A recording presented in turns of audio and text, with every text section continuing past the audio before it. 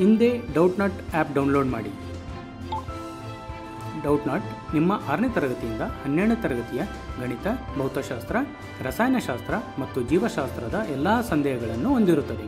ಕನ್ನಡದಲ್ಲಿಯೂ ಸಹ ಪರಿಹರಿಸಲಾಗಿದೆ. ನಿಮಗೆ ಬೇಕಾದ ಪ್ರಶ್ನೆಯ ಫೋಟೋವನ್ನು ತೆಗೆಯಿರಿ, ಅದನ್ನು ಕ್ರಾಪ್ ಮಾಡಿ ಮತ್ತು ತ್ವರಿತ ವಿಡಿಯೋ ಪರಿಹಾರಗಳನ್ನು ಪಡೆಯಿರಿ. ಇಂತಹ ಅನೇಕ ವಿಡಿಯೋಗಳನ್ನು ವೀಕ್ಷಿಸಲು ಡೌಟ್ನಟ್ ಕನ್ನಡ ಯೂಟ್ಯೂಬ್ ಚಾನಲ್ಗೆ ಚಂದಾದಾರರಾಗಿ.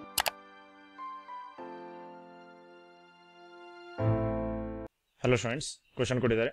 2 point charges plus 10 nanocoulomb and minus 10 nanocoulomb are separated by a distance of 0.02 meters. Calculate electric field intensity at point P on the axis of a dipole at 0.1 meter from plus 10 nanocoulomb ಅಂತ ಹೇಳ್ತಿದ್ದಾರೆ. ಅಂದ್ರೆ ಇಲ್ಲಿ ನೋಡಿ, plus 10 nanocoulomb ದಿಂದ distance ಎಷ್ಟರಲ್ಲಿದೆ ಅಂತ ಆಯ್ತು? 0.01 metre ಅಲ್ಲಿದೆ ಅಂತ ಆಯ್ತು. So from the mid point O distance ಎಷ್ಟಿದೆ? ಪಾಯಿಂಟ್ ಪಿ ಗೆ 0.02 ಮೀಟರ್ಸ್ ಇದೆ. ಸೊ ಹಾಗಾದ್ರೆ ಇಲ್ಲಿಂದ ಇಲ್ಲಿಗೆ ಡಿಸ್ಟೆನ್ಸ್ ಏನಾಯ್ತು? ದಟ್ ಈಸ್ ಅವ್ರು ಕೊಟ್ಟಿದ್ದಾರೆ ಎಷ್ಟದು? 0.01 ಮೀಟರ್ ಅಂತ ಕೊಟ್ಟಿದ್ದಾರೆ. ಸೊ ಅವ್ರು ನಮಗೆ ಕೇಳ್ತಿದ್ದಾರೆ ಪಾಯಿಂಟ್ ಪಿ ಅಲ್ಲಿ ಎಷ್ಟು ಎಲೆಕ್ಟ್ರಿಕ್ ಫೀಲ್ಡ್ ಇಂಟೆನ್ಸಿಟಿ ಆಗುತ್ತೆ ಅಂತ ಹೇಳ್ತಿದ್ದಾರೆ. ಸೊ ನಮಗೆ ಗೊತ್ತಿದೆ electric field intensity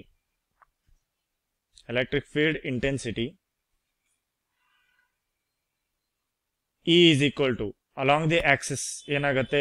K into 2PR divided by R square minus A square to the power 2 ಅಂತ ಆಗುತ್ತೆ. ಹೌದಾ? ಸೊ ಇಲ್ಲಿ P ಅಂತಂದ್ರೆ ಏನು? Dipole moment. R ಅಂತಂದ್ರೆ ಏನು? Distance from the point where the electric field need to B calculated. ಅಂದ್ರೆ ಏನಿದೆ? 0.2 ಮೀಟರ್ಸ್ ಇದೆ. ಅಂದ್ರೆ ಒರಿಜಿನ್ ಟು, ಅಂದ್ರೆ mid point of the dipole to the point P ಎಷ್ಟಿದೆ? 0.02 ಮೀಟರ್ಸ್ ಇದೆ. ಅದ್ರ ಕ್ಯಾಲ್ಕುಲೇಷನ್ ಆಗ್ತಾ ಇತ್ತು. ಸೊ ಸಬ್ಸ್ಟಿಟ್ಯೂಟ್ ಮಾಡೋಣ. E is equal to K value ಏನಿದೆ? K ವ್ಯಾಲ್ಯೂ ಇದೆ 9 into 10 raised to 9 into 2. P ಅಂತಂದ್ರೆ ಏನು? Dipole moment. Dipole moment P ನ ಹೇಗೆ ಬರಿತೀವಿ ನಾವು? Dipole moment P is equal to 2Q into R ಅಂತ ಬರಿತೀವಿ. 2Q into R ಅಂತ ಬರಿತೀವಿ. ಸೊ ಇಲ್ಲಿ 2Q R ಅಂತ ಬರಿತೀವಿ, ಅಥವಾ ಇನ್ನೊಂದು ರೀತಿ ಏನ್ ಬರೀತಾರೆ? 2QA ಅಂತ ಕೂಡ ಬರಿತೀವಿ ನಾವು. 2QA. ಓಕೆ. ಸೊ ಇಲ್ಲಿ Q ಅನ್ನೋದೇನು? Charge, magnitude of charge. 2A ಅನ್ನೋದೇನು? Distance between these two charges. So ಇದೇನಾಗ್ಬಿಡುತ್ತೆ ಹಾಗಾದ್ರೆ? P is equal to 2 into Q ಅಂತಂದ್ರೆ ಏನಿದೆ? 10 nanocoulomb, that is 10 into 10 raised to minus 9. ಅದೇ ರೀತಿ A ಅಂತಂದ್ರೆ ಏನಿದೆ? That is A is nothing but distance between the center to the point B, that is 0.01 ಅಂತ ಆಯ್ತು. Okay, ಈಗ substitute ಮಾಡೋಣ. ದಟ್ ಈಸ್ P ವ್ಯಾಲ್ಯೂ ಏನಿದೆ? 2 into 10 raised to minus 9 into 10 into 0.01.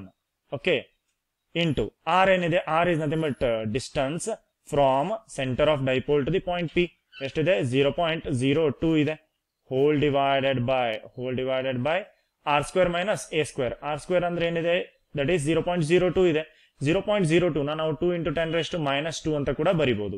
So ಇದೇನಾಗ್ಬಿಡುತ್ತೆ? 2 into 10 raised to minus 2 whole square minus A square ಅಂತಂದ್ರೆ ಏನಿದೆ? A is nothing but distance from point B to point P, that is 0.01. ಅದನ್ನೇ ನಾನು ಏನಿದೆ ಬರ್ತೀನಿ? 1 into 10 raised to minus 2 whole square to the power 2 ಅಂತ ಇದೆ. So ಈಗ calculation ಮಾಡೋಣ. E is equal to, so numerator ಅಷ್ಟೇ ಕ್ಯಾಲ್ಕುಲೇಟ್ ಮಾಡಿದಾಗ ಏನಾಗುತ್ತೆ? 72 into 10 raised to minus 3 ಅಂತ ಆಗುತ್ತೆ. ಓಕೆ, ಡಿವೈಡೆಡ್ ಬೈ ಡಿನಾಮಿನೇಟರ್ ಅಲ್ಲಿ ನೋಡಿ 2 ಸ್ಕ್ವೇರ್ ಅಂತಂದ್ರೆ ಏನಾಯ್ತು? ಇದು 4. 10 raised to 4 minus 4 ನ ಹೊರಗೆ ತೆಕ್ಕೊಂಡ್ರೆ ಇಲ್ಲಿ ಮತ್ತೆ ಸ್ಕ್ವೇರ್ ಇರೋದ್ರಿಂದ 10 raised to minus 8 ಆಗುತ್ತೆ. ನ್ಯೂಮರೇಟರ್ ಅಲ್ಲಿ ಹೋದ್ರೆ 10 raised to 8 ಅಂತ ಆಗ್ಬಿಡುತ್ತೆ. ಹೌದಾ? ಸೊ 4 minus 1 ಅಂತಂದ್ರೆ 3 square will be 9. So 9 ones are 9, 8s are. So it will be 8 into 10 raised to 5 Newton per Coulomb, which is required answer. Thank you.